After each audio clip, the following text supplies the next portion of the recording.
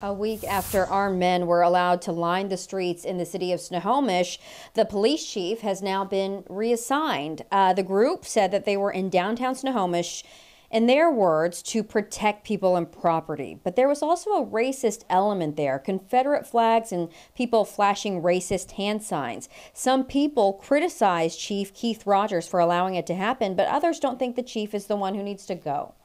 I don't think that the fix is reassigning the chief of police. I think the fix is we need new leadership in this county and in this town. And I like many other citizens in Snohomish, are calling for the resignation of the mayor, John Cartack. Captain Robert Palmer with the Snohomish County Sheriff's Office will replace Rogers as interim chief until a permanent replacement is hired.